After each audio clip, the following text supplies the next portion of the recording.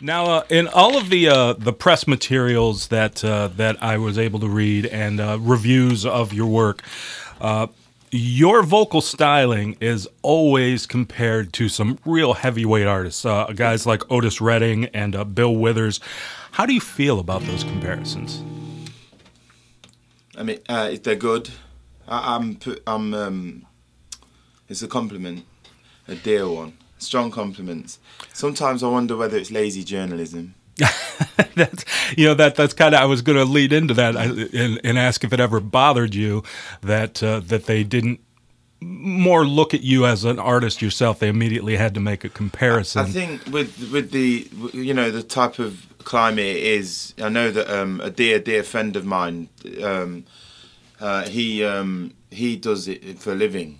And or if he can make it a living, and he's swamped with 50 CDs a week. Yeah, I know that. Especially back in the day, it was So I think sometimes you have to kind of cut and paste and make some general statements which are harmless, and I think that's all it is. I think, but I think people mostly they look at the bullet points and then they listen to it themselves, and then they'll find out from the horse's mouth what it is, Right. And so when I love an artist, I'll go on YouTube and things like that and see what they've got to say.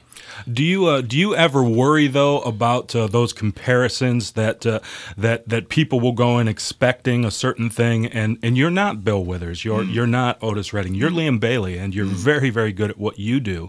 But do you ever worry about them setting a bar that maybe might set expectations somewhere other than where you would want them to be? Yeah, but I used to worry about it a lot, but I don't worry about it too much anymore because essentially, if I worry about that would be like worrying about a conspiracy theory I can't prove. You know what I mean? That's true. You can't control it. Why worry about it?